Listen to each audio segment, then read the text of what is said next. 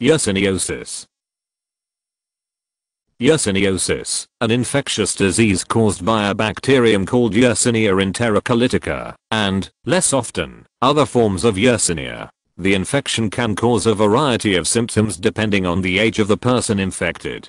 Common symptoms in children, who most often contract the disease, are fever, abdominal pain, and diarrhea, which is often bloody. Symptoms typically develop 4 to 7 days after exposure, and may last 1 to 3 weeks or longer. In older children and adults, right-sided abdominal pain and fever may be the predominant symptoms, and may be confused with appendicitis. In a small proportion of cases, complications such as skin rash, joint pains, or spread of bacteria to the bloodstream can occur. Yersiniosis is most often acquired by eating contaminated food, especially raw or undercooked pork products. The preparation of raw pork intestines, chitterlings, may be particularly risky. Infants can be infected if their caretakers handle raw chitterlings and then do not adequately clean their hands before handling the infant or the infant's toys, bottles, or pacifiers. Drinking contaminated unpasteurized milk or untreated water can also transmit the infection.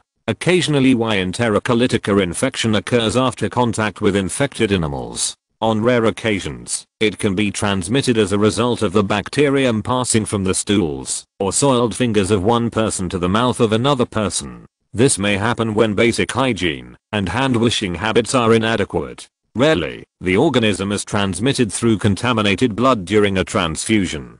Yersiniosis is generally diagnosed by detecting the organism in the stool. The organism can also be recovered from other sites, including the throat, lymph nodes, joint fluid, urine, bile, and blood. Uncomplicated cases of diarrhea due to enterocolitica usually resolve on their own without antibiotic treatment. However, in more severe or complicated infections, antibiotics such as aminoglycosides, doxycycline, trimethoprim-sulfamethoxazole, or fluoroquinolones may be useful. Most infections with enterocolitica are uncomplicated and resolve completely. Occasionally, some persons develop joint pain, most commonly in the knees, ankles, or wrists. These joint pains usually develop about 1 month after the initial episode of diarrhea, and generally resolve after 1 to 6 months. A skin rash, called erythemanodism, may also appear on the legs and trunk. This is more common in women. In most cases, erythemanodism resolves spontaneously within a month.